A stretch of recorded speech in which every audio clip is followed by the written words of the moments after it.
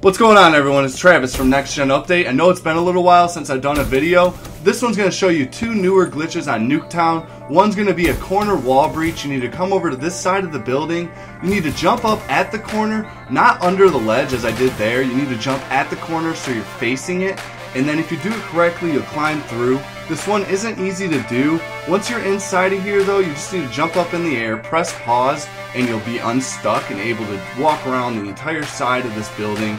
This corner wall breach is tougher than most just because that corner is a little bit awkward. You need to start back and then jump forward a little bit, so that makes it tougher, and then you need to make sure you're high enough to not be under that ledge because you really need to climb through at that corner. That's where the spot's at. It's all about finding exactly where you need to climb through, but once you're in there, you're good to go. You can't be killed, and I don't think you can shoot out either, but you can't get out either.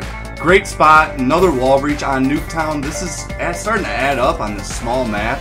Compared to Black Ops 1 and Black Ops 2 at least, you had the dart one from the early patches, you had the backwards mantle, a couple care packages, and now this one. So quite impressive from the glitching community. The second one is getting outside the map. You just need to come to this area, and it's where this little crease is on the pillar.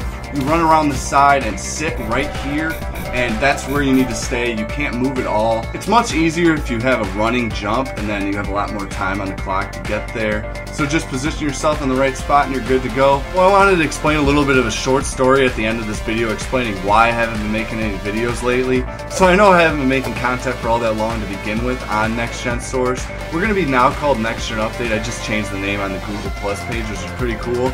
So I used to have a channel called Exo Outsider in which I ran. It had maybe 150,000 subscribers, but more or less it was my profile online.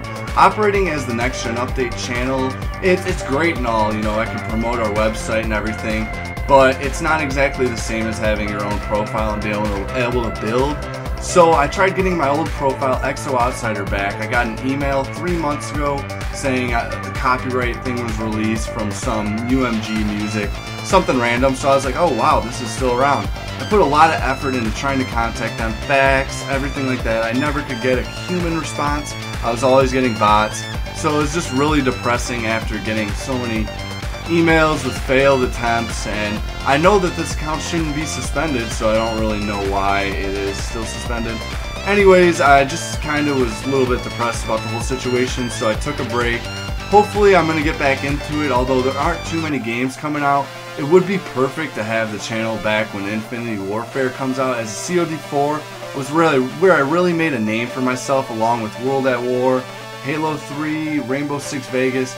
We did a lot of stuff way back when, so it was really a gut punch, and I hope to be making more content on this channel. Hope you guys enjoyed this video especially. That first glitch was found by HockeyRock24, another great NUKETOWN wall breach. Sorry for this little short rant at the end of this video. Hopefully I got more news from YouTube, but I'm really not counting on it. So look forward to all my content on here, and I'll see you guys on my next video.